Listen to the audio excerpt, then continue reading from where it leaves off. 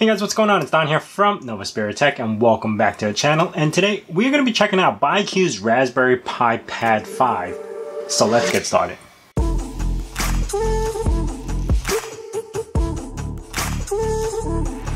Now before we begin, I do want to thank Biqu for sending this over to me, and it is something that I have requested to review because I thought this was a very interesting product. Everything we talk about will be linked down in the description below, so let's begin. What makes this product a little bit different from any other 5-inch Raspberry Pi screens that you have seen? If you flip to the back, this module right here, the CM4. Now this screen has everything you need built onto it to operate a Raspberry Pi, but at a very low profile. So I think all in all, this is only 19 millimeters tall just because the Ethernet port is the biggest of them all.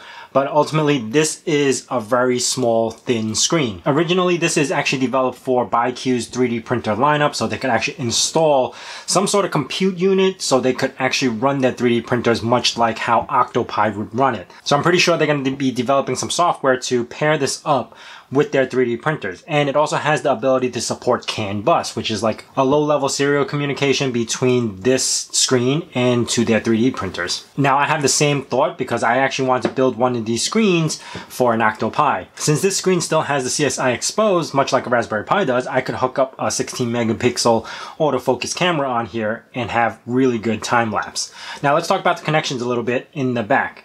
First, we have the module where we would stick in the CM4. Now it does come with 4 screw holes. Once you install the CM4, it actually fits in there very snug, so it won't be falling out unless you kind of like drop it or something like that. Even then, I don't think it's going to fall out. So while it does have the 4 screws, it's not really needed, and that's where the CM4 module goes. To go around the connections a bit in the back, first we're going to start off with the real-time clock battery. This does have real-time clock built in, so all you need to do is install a battery. I don't know what model that is. That is the CR something, but then you have the USB-C connector for power input, and then a switcher. Now this switch actually allows you to go from USB host mode to CAN bus mode, so you could switch it back and forth. Normally you would just switch it into a position where you would just use it as an OTG. Then you have your CSI port for your camera modules or whatnot.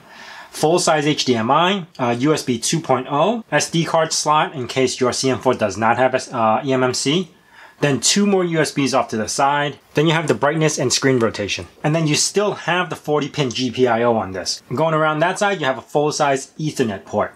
And that is it for all the connections. Now there is 2 things that you need to know on this board. There is an actual master reset button, which is this little button right here. And then there's also these dip switches that you have to change around in order to enable CAN bus mode, or if you want to flash to the CM4 from this screen. Now switching these 2 dip switches upward will allow you to go into bootloader mode, which will allow you to flash the firmware on here. Just remember to switch it back when you're about to boot it up. And that is about it for all the connections. So it does have everything you need on a Raspberry Pi to get this going.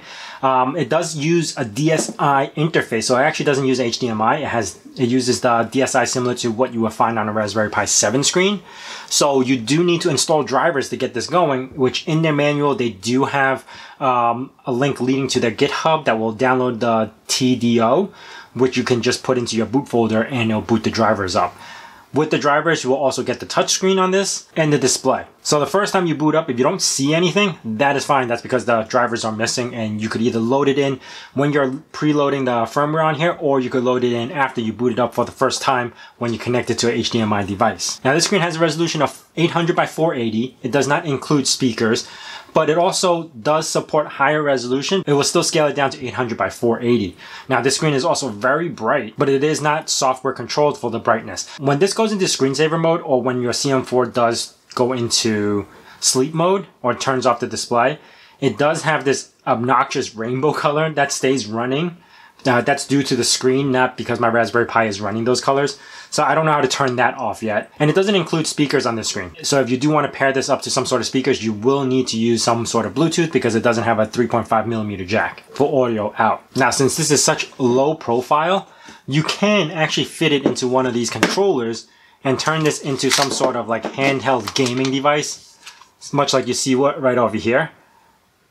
It does work pretty well and fits right in there if you want. The touchscreen is not bad, but like Raspberry Pi operating system is not really built for touchscreens, so it doesn't operate well because the buttons are so small and everything for the Raspberry Pi OS.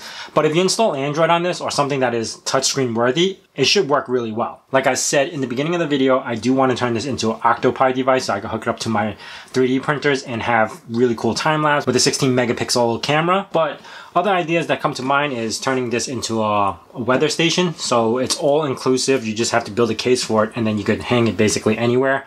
Or HDMI capture device with a monitor, meaning I want to hook up the CSI HDMI, something like this module where you could capture HDMI signals, turn this into a HDMI monitor or a capture device. That's another idea I had for this. My plans is to try this out with Octopi, see where it takes me, if I want to keep it or not, because Octopi does have a GUI and you could actually really use the GUI interface to control your 3D printers. Or if I want, I might want to turn this into a small little HDMI monitor with the CSI HDMI and turn it into a quick capture device. Or ultimately I could turn this into a handheld gaming device. So ultimately at the end, what I do really like about this device is that it is very low profile and it supports the CM4. Now, I rather prefer the CM4 over the Raspberry Pi due to the fact that it has built-in eMMC, which is a lot more reliable than using SD cards and a lot faster. So even though you could get a 5-inch screen similar to this that you could stick in a Raspberry Pi 4 on, the benefits is the eMMC. Anyway, that is it for me, guys. If you guys have any questions about this screen, let me know down in the comments below. I will be doing the Octopi and possibly that HDMI monitor device I want to build on this to see how that works. So be sure to subscribe and hit that notification icon. And as I say in my nerd cave, hack till it hurts.